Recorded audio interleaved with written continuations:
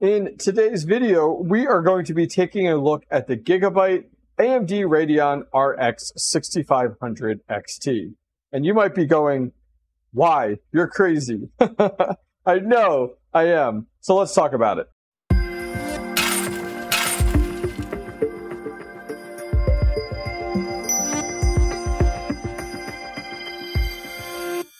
Okay, so the AMD Radeon RX 6500 XT. I actually bought this card back on, I checked back on Newegg at my invoices. I bought this back on January 19th of 2022. And when this launched, there was a decent amount of hype around it because the 6600 had done so well. And it was like, all right, is this going to be close to the 6600 when it comes down to hash rate? Now, granted, the big indicator was it won't be when you take a look at it because it's 4 gigabyte. This was specifically made for 1080 gaming, and it's only 4 gigs versus something like the 6600, which has enough memory that we can go ahead and mine Ethereum on it. So I bought it on January 19th, and I paid $329 for this. It's insane because I just bought a 6600 today, or a few days ago, for $299. So if I look over on our computer here, I have Newegg up, and as you guys can see, they're selling for $100 less. So in January, we paid $329, and now in May 15th, it's already $100 less, which is crazy. So what are we doing with this card? Well, I bought the card, and I was all hyped to get it in. It took a few extra days to get in, and by then, a few major YouTubers had done some content on the 6500 XT, and lo and behold, it was not very good for mining. So it was like, dang, what do I do with this thing? So I got it in, I threw it on a shelf, and the other day I was looking at it, and I was like, I want to do some content on some 4 gig cards. What should I do it on? Perfect example for something to do it on. So this is going to be for fun. We're going to see what this will do. Now, I don't believe, going back several months ago, is back in January, I had actually posted on Twitter and run a poll to give 𝐓𝐲𝐻 a hard time about that they were not going to support this card or other older card, not older cards, other cards that don't perform as well or quote wouldn't be used for mining. So I kind of called them out on it and said, why are you dictating what people are going to use for mining? You're just providing the platform. And we got like 2,000 votes. 𝐓𝐲𝐻 turned around and said, we'll start looking into supporting it. So it was like, awesome. And then I got some DMs from 𝐓𝐲𝐻 going back several months ago before the whole Ukraine-Russia war that was going on, because 𝐓𝐲𝐻 is actually based in Ukraine. And before that all went down, they sent me some screenshots showing me the 6500 being supported in 𝐓𝐲𝐻 and how it was doing on like things like Ravencoin, Ethereum Classic, and on Ergo. So I don't think it was rolled into 𝐓𝐲𝐻 yet, but we're going to find out today. So let's get our RX 6500 XT unboxed for the very first time. All right, let's see what we got. This is a Gigabyte, so I assume it's going to be very similar to a lot of the other ones out there. Their models have all been very similar over the last, I'd say, year, looking rather identical to each other. Oh yeah, look at that. All right, let's take a look here. This looks identical to my 6600s that I have, my 6600 XTs that are out there. This is super similar to that. I mean, it's literally the exact same design at the end of the day. 3 fans, so it's going to use a little more watts. Look at that. A single 6-pin. That is crazy. Other than that, not much more to it. I like the fact that on these designs that they're leaving on the back plate a cut out to actually give you like really good cooling. Because if you actually take a look through here, look, you have like cooling here, a giant gap, and then this cooling here, it's not actually cooling anything. So our card literally ends right here. The rest of this is just an extended heat sink that they're using with the heat piping to go back to the die to cool the die. So this card should really run phenomenally because it literally has this entire area of the card for cooling, which is pretty nutty. But hey, kudos to them for making some changes to this thing. Okay, so nothing too crazy. What do we got here? Look at it, even on the displays. Look, 1 HDMI and 1 DisplayPort. It's like it's missing so much. It's so crazy. All right, so let's get this put onto our test bench.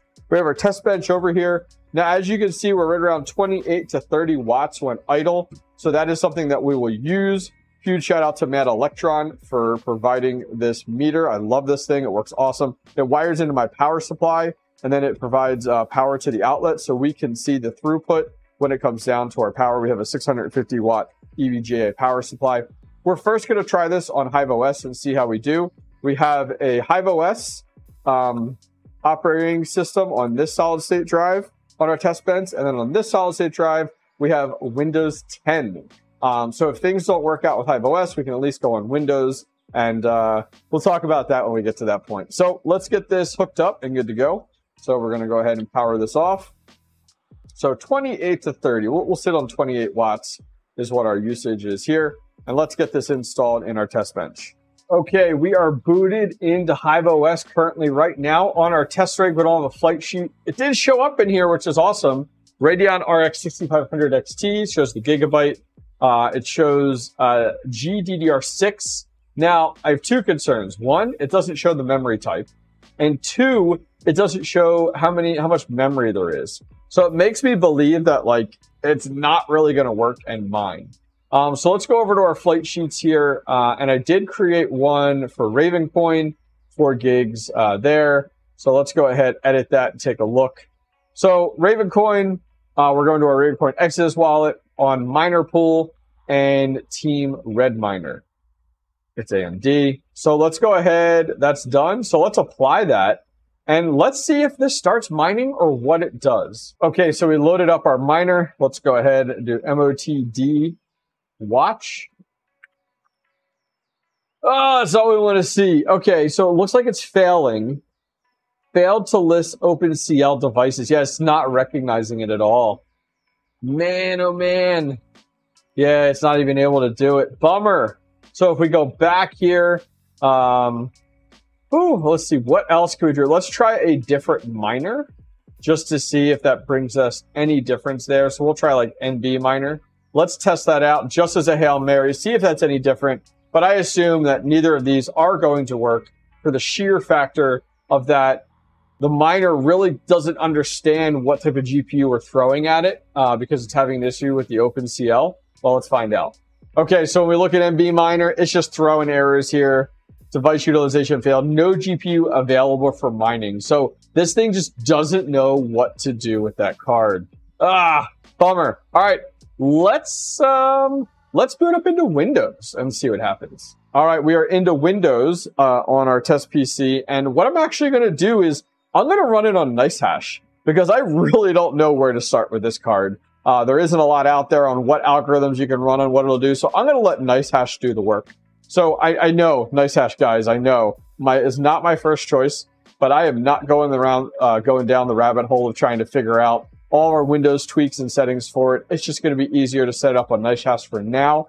This is just a test. Don't bite off my head, just a test. So let me launch NiceHash, see what algorithm NiceHash is finding based off of its benchmarking. And now here's my recommendation. I want you to pause the video. Pause the video. Tell me how much on NiceHash do you think this is going to make per day? Take a guess. Pause the video. Post down below in the comments.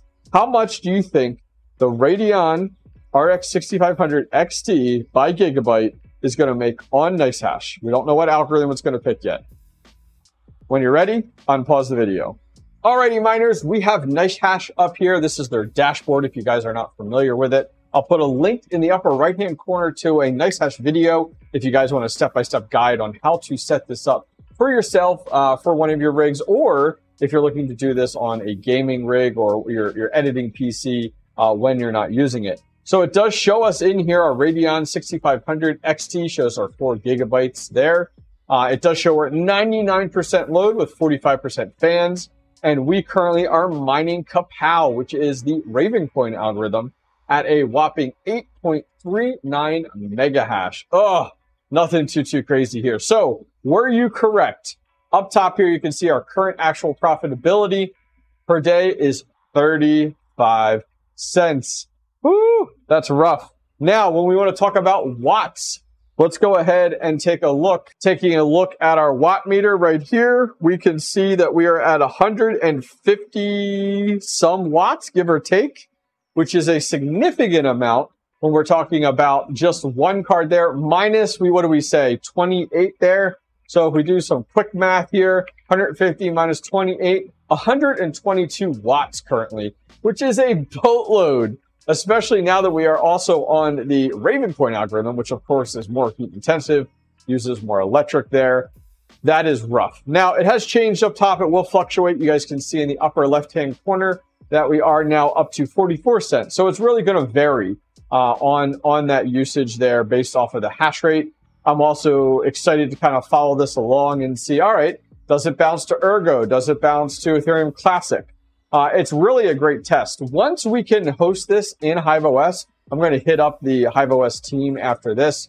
Then I'm definitely going to be moving this over to HiveOS, which would be nice. Let me show you guys the rig I want to put it in real quick here. We'll walk out into the other room and take a look here. And here is our test rig. This is also our budget rig. We built this for $500 with our single 1660 Ti in there. We've added a 1060 in there as well, and we have 2 slots standing by. Once HiveOS does support this, we'll add it right into this rig, and it'll be perfect to go ahead and mine over here on Ergo, on Ravencoin. I'd love to actually leave it on Ravencoin, and then just allow it to slowly build up our Ravencoin wallet. I think that would be a huge win. Okay, miners, so that's probably going to wrap things up for today's video on the RX 6500 XT.